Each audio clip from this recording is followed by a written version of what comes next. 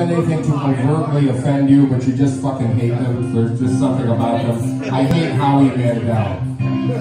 I hate the fucker. He's so like Hollywood pretentious, smoozy bullshit, right?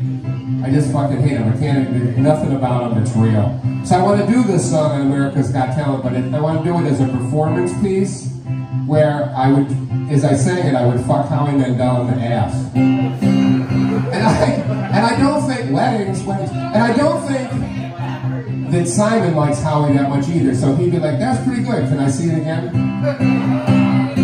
Now, I did this song in Minneapolis. It was like a good crowd, it was a theater, and then afterwards I got a private message on Facebook from a woman. She was like, hey, I really liked your show, and thanks for coming to Minneapolis, but can we talk about the anal rape? And I'm thinking, where the fuck was she sitting? But anyway, I go, anal rape, what are you talking about? And it went on for 2 hours. We like fucking messaged back, it was like 4 in the morning. I'm still trying to, you know, convince this woman and I said, no, like Howie would be a willing participant in this. He knows that the rating, the whole thing now, the whole fucking thing, the administration, it's a reality show.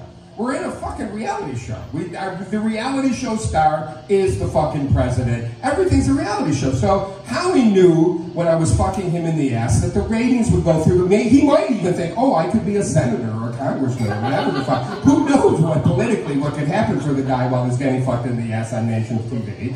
So he'd be thinking, this is great. And if nothing else, he can get a new swimming pool in his lake in Tahoe. Everybody, kill them all.